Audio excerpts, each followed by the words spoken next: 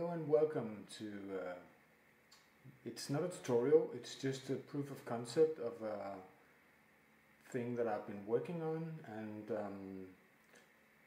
hang on, I got my, that's better. What you see behind me, most of it, not all of it, is me working with some kind of tree farms. In the world that I'm playing in, we're at a mycelium island, and it's like thousands of blocks away from everything. So a lot of things is scarce, and trees are one of them. I mean, there's some acacia wood on the island, or the part of the island, but there's no dark oak, there's no oak, there's no spruce. So if we run out of saplings, that's we need to go quite a bit away to get some use. So I've been working on how to do something about it, and we use a lot of oak, of course, to chests and to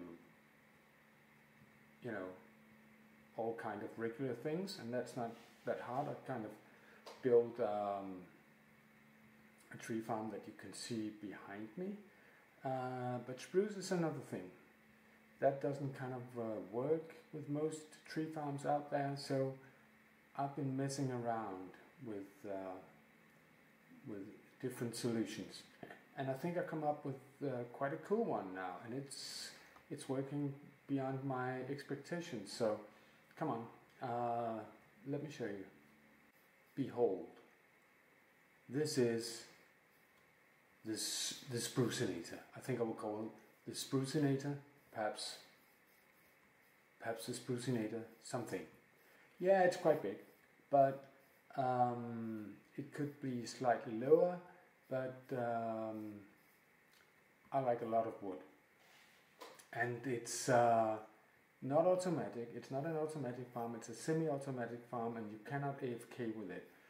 Because you have to put 4 saplings down. It works with giant spruce wood. But instead of talking, let me show you how it works. You get in here, and you have plant your, oh, that's very loud. You plant your spruce down, bone meal something out of it, and then you have a tree. Like that. And of course you could go about it, you can do that everywhere, and then you could just, take out your axe and the problem is that you're almost always gonna lack saplings, new saplings to grow it. And if you want to go to the top and then work your way through all the leaves, it's a monstrous work. So I kind of came up with the idea of using flying machines. Now, it's the whole thing is made to work in my survival world, so it shouldn't be very costly. So it uses exactly 8 slime blocks, and that's actually quite expensive in my world, where slimes are not so easy to come by, but I think it's worth it. Now, what you do is do like this, and then we should see the flying machines coming down.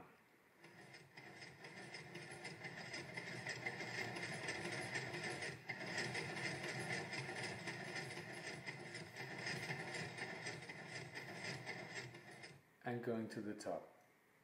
And I've made very, very simple flying machines. Hang on, let me... Better. I've made very, very simple flying machines.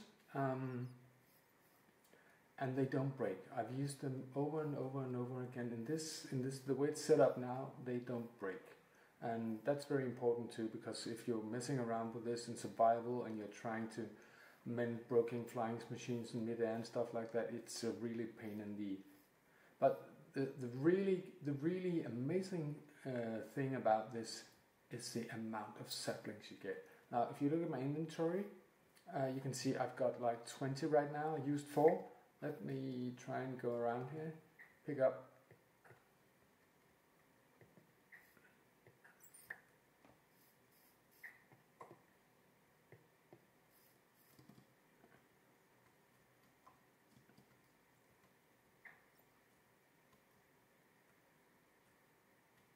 So that's 11 right there. And if we go up here, there are two ways you can use it. And there's some up here as well. There are two ways you can use it. You, as I said from the beginning, this is just a proof of concept. So you could, of course, install a bubble elevator. That as soon as you've done this, will bring you upstairs to the top. And then you would go around here. Look down. Take out your eggs and then just, you know, the usual. Get a lot of wood. Doesn't take a long time because you don't have to worry about all of the leaves.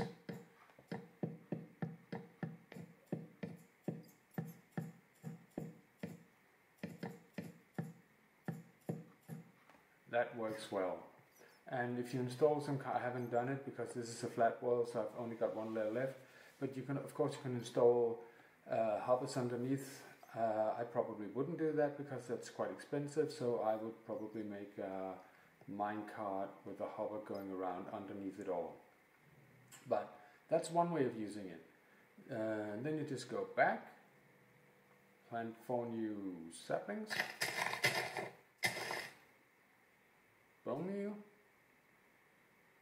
boom, and another tree. And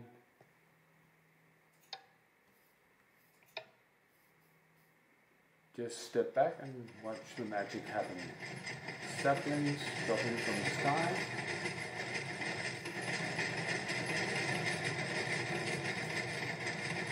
And you can see I've messed around with it quite a lot and built all kinds of flying machines, and I wanted the cheap ones, and they're leaving these holes.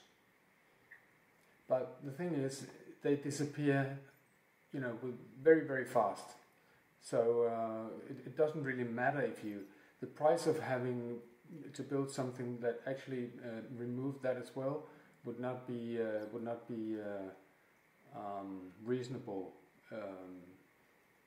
compared to the cost compared to I can't speak.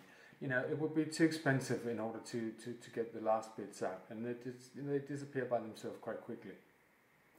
And this time, saplings, I mean, I already got some, I think, but 33 starting. How much is this?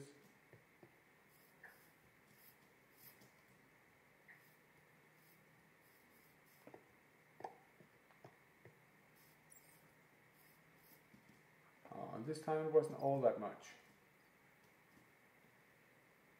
But it's almost always, every time, the number of saplings you use, and most of the time it's quite a bit more. Now, the other way you can use it, if you were in survival, you could just take out the blocks you need, that you can reach with your axe, and then you could plant again.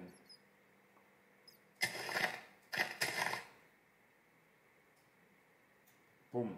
And very often that gives a lot of more leaves, and that's not necessarily a bad thing. I don't have like the answer, you know, quite clear, but I think it actually produces more saplings this way. So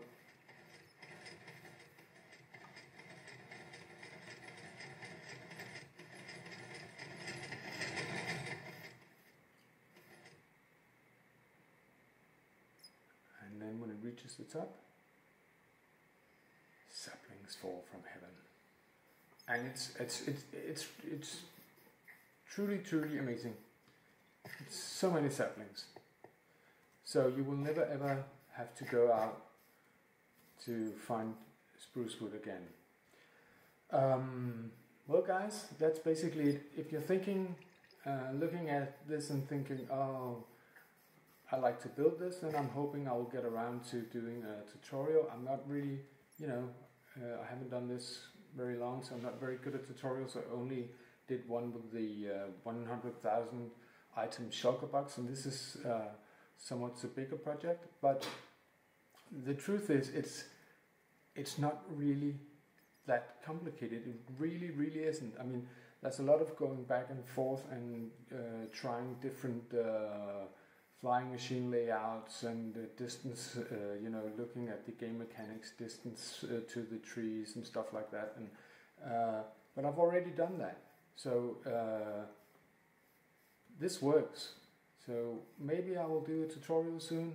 I'm quite sure that I will have this in my own world, and the next challenge will be to make it look less less ugly than it is, because it's a big whatever. Okay guys, thank you for watching. If you like it, give me a like, maybe subscribe, because I will be making more of this stuff as I get further on in the game. Bye.